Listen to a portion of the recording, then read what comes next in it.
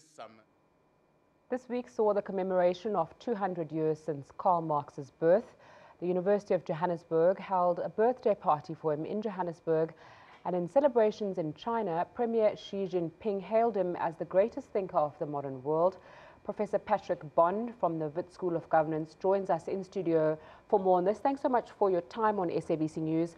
One of Marx's ideas, simply put, is that capitalism works because value is stolen from workers and transferred to the employers. How does this idea translate, say, 150 years later? Oh, very well. Actually, that's called the labor theory of value. But there are complications. So if you apply that in South Africa, you have to make sure that you're aware of the race angle during apartheid and continuing, and gender, because women have helped to make labor especially cheap, because the apartheid system with its Bantustan policy meant sure that women had to reproduce that male worker to come to the city. That meant subsidies from women in the form of childcare, medical support to injured and sick workers, and pensions, which didn't really exist under capitalism for blacks. And so a racialized analysis of the labor theory of value is important. You know, also we're becoming aware that Marx dealt with what he called the metabolic rift, the sort of rift, the difference between society and the natural conditions. And now that we're heating the climate up and we're threatening our oceans, and species degradation is occurring, certainly Marxists today are much more eco-socialist in their orientation than Marx would have been before these conditions became more extreme. But the basic thesis, especially that this labor theory of value helps you understand why we have financial crises that are melting down lots of the world, Argentina this week, for example, and South Africa still to come again. That's really critical. Most economists don't read Marx. They don't understand crisis tendencies. Marx's criticism of capital is well known. How do we balance this criticism of capitalism with the fact that it's also the most productive economic system in the world? Oh, indeed. That's Marx's first acknowledgement, if you read the Communist Manifesto, that the productive forces, the machinery especially, and the ability to pull workers from feudal conditions of control, our apartheid system is a good example, and move them into a more modern system in which workplace democracy is possible because workers come together. And that's in turn threatened by overproductivity, overproduction. And we just heard a segment on the fourth industrial revolution. What a great example of mechanizing everything, robots taking over everything, artificial intelligence, even threatening jobs like academics. And if that happens, then the contradiction in capitalism bursts out, and that is that there aren't workers to consume the goods that are being bought. That was the central contradiction of overproduction in capitalism. Seems as though a lot of his ideas are taking place now. An example is the fourth industrial revolution. As you spoke about, him predicting that machines would replace humans in a lot of jobs in his then unpublished manuscript, Fundamentals of Political Economy.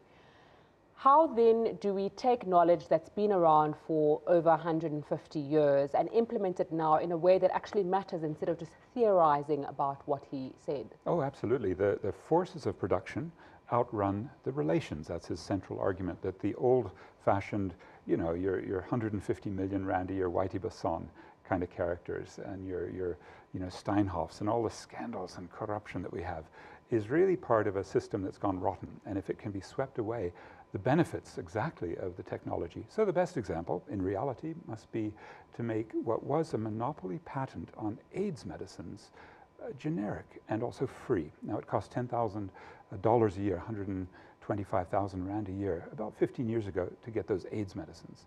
And we needed about 4 million. That's how many people now get them. And they were controlled by multinational corporations. So the struggle, the Marxist struggle, I think, by the Treatment Action Campaign was to decommodify, to take those medicines and make them free through the public health service. You know what the results have been? Our life expectancy went from 52 to 64 over the last 15 years because of liberating the forces of technology, taking them out of corporate hands, decommodifying, deglobalizing, making them as generics here in Midrand, South Africa, and getting them to millions of people. That's the best example of a reality-driven socialist project, a commons of intellectual property. And very briefly, you've spoken about South African context, looking through a lens of Marxism in apartheid South Africa. Could you move that into the present now and perhaps propose solutions using Marxism for the current challenges that we face today? Well, aside from, say, Treatment Action Campaign winning those free medicines, what a great example. We've had some amazing class struggles. For example, here in Johannesburg, our water system is actually basically, you get a bit of free basic water if you're low income, but it used to be under the control of Suez, the biggest French multinational water corporation, and a class struggle, especially from Soweto, forced it back to the public sector. We've got so many other examples. I mean, even our students demanding decommodified education, that fees must fall, that low-paid workers be brought in to the universities insourced, and therefore paid a living wage. But you know, in this country, it's the most extreme side. Because, you know, we have the angriest working class in the world here. Out of 180 countries measured by the World Economic Forum regularly, the South African proletariat is the angriest. And then we have the most corrupt capitalist class. The PricewaterhouseCoopers, just in February, they did their last survey.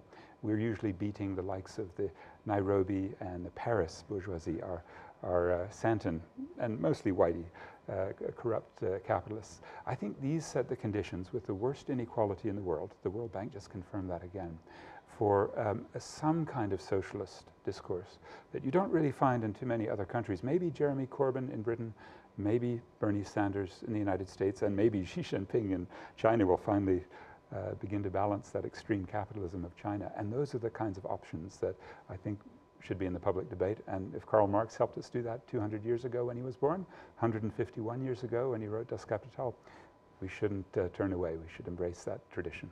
Professor Patrick Bond from the Wits School of Governance, thanks so much for your time on SABC News. It's time for a short break. I'll have more business news for you when we come back. Please stay with us.